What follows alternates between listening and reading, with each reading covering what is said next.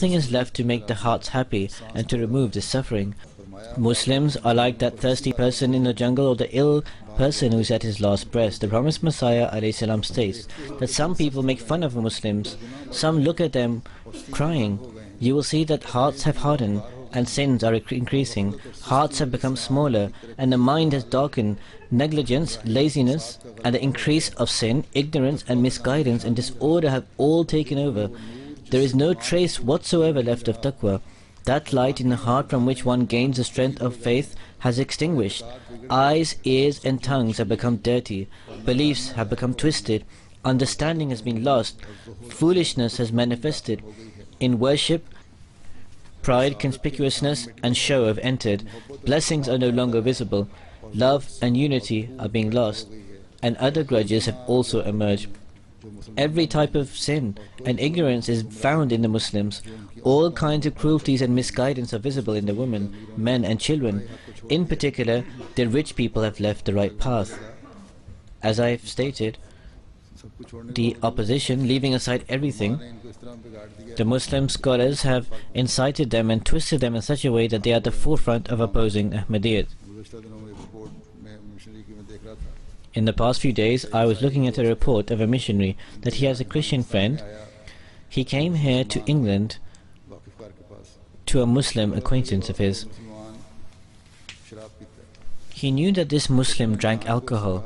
He said, I purposely inquired from him during a conversation and I told him that I have some Ahmadi friends. So the Muslim was sitting before him at the time and he was drinking alcohol. He said that Ahmadis are not even Muslims. What are you talking about?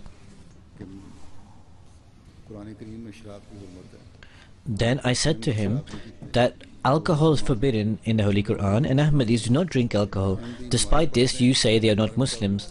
Ahmadis observe prayer in the same manner. Despite this, according to you, they are not Muslims. The Ahmadis I have seen strive to implement the teachings of the Holy Quran. Yet, you say they are not Muslims. And this is all despite the fact that you are sitting here before me drinking alcohol and are acting against the teachings of the Holy Quran, and you are a Muslim. So he listened to this quietly, that is the Muslim, without replying. He was speechless, but the glass of alcohol was still in his hand. So I said to him, that is the Christian said to him, that do not worry, this just came out of my mouth. So I said this, so you can go on drinking the alcohol in your hand if you wish. So he immediately started drinking again. So this is the condition of the Muslims, but Ahmadis are supposedly not Muslims. The promised Messiah, peace be upon him, states further, signs were manifested, but they were not accepted. So the punishment of Allah descended. When they faced this punishment, they said, we consider you impious. That is, they considered the promised Messiah, peace be upon him, as bad. They said, this plague has spread because of your falsehood. That is, the punishment sent by Allah, God forbid, is being sent because, God forbid, the promised Messiah, peace be upon him, made a false claim. This is how they react today as well. So the promised Messiah ﷺ says further that Allah sent not any messenger without the support of punishments from the heavens and the earth, so that they desist from their bad acts. Thus, these punishments and disasters occur in the support of the promised Messiah, peace be upon him. He then says that, tell me amongst your kings, who during this storm made a boat to save the people? Rather, they drowned with the others. The scissor of the time has cut their nails. That is, the tide of the hour has left them insignificant, and their face was covered with dirt, and the era dried their water. Grandeur vanished from them. That is, their glory came to an end.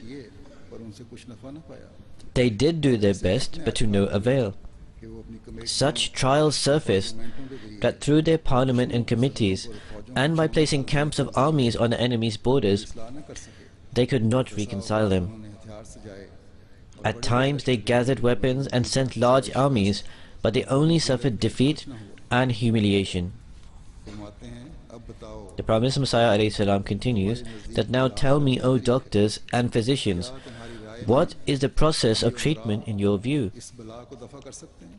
Can these leaders remove the difficulties and ailments of the people? Do you expect these kings can remove the thorns from the garden of religion? Do you think these sicknesses will be treated through the effort of the Islamic states? No, absolutely not. The matter is much more difficult than finding fresh dates from a cactus tree. What can you expect from those who are buried under stones themselves? How can they lift their heads from under